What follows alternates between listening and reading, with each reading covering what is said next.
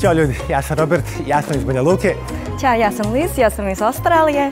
Kako je Liz po prvi put u našem gradu, hajde da joj pokažemo najbolja mjesta gdje se kod nas može dobro jesti. Ja možemo za Ćevapi, čula sam da je jako dobar kod vas. Liz, sad je 9 ujutru, rano je za Ćevape. Ali malo si mršav, treba ti proteina. Ko radi manje izgiba plaća kafu? Može. Može. Dogovorimo. Pobedit ću ja, sigurno. Pa vjerovatno. Najbolja pita ispod Sača. Koje pite imate? Evo, imamo drugarcu iz Vijetnama i Australije. Ima burek sa seckanom telekom, to je specijalitet. Hoćeš to Može Liz? to da probamo. Vidi kako priča dobro. Ja očekivala da prevedeš. A kad bi mogla da jedeš jedno naše jelo svaki dan, šta bi jela? Pečenje. Pečenje. Umno mi.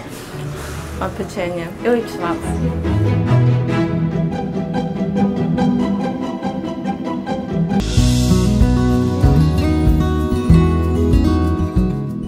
A ono što je zanimljivo je da je Liz došla u Banja Luku motorom preko Bijeljine i Brčkog.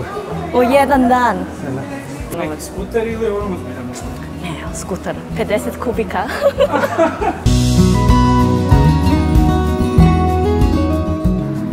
Ovo ti je Liz najveća tvrđava. Ja čak mislim u BiH u smislu površine. Jedna od najvećih bar.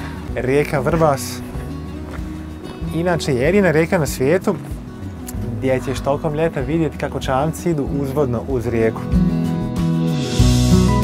Je možeš se plivaš, kupaš u reci? Hoćeš sad? Okej, ajde. Oh my lord!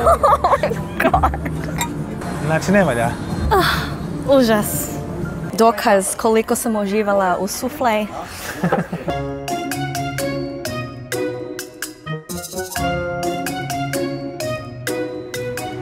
Druže, hoće ona da nauči raditi ovar kroz gibove. Najbitnije da se pravilno radi kao svaka vježba. Aha. Evo, ključ je to ovako izgleda. I ovako sa rukama, jel? Da, možete ovako, možete i ovako. Je tako? Da, da. Sad samo se gore uzdi. Tu, bravo. Tu i tu. Znači, nerealno. Bravo, Liz. Nisam ovo očekivao, ja. Hoće se vratiti ponovo? Hoću, sigurno, nije toliko daleko, ali sljedeći put ići ću autobusom. Super pričaš, stvarno. Je li ti cilj da budeš baš onako fluentna i da dugo živiš ovdje ili planiraš možda da se jednog dana vratiš nazad u Australiju? U Australiji. Ja ne bi se vratila u Australiju. Ja često kažem da ja bi umrela na balkanskoj zemlji, iskreno. I hoću da tamo ostanem za ceo život. A šta je to zbog čega naši ljudi hoće da idu vani, a ti hoćeš da ostaneš ovdje?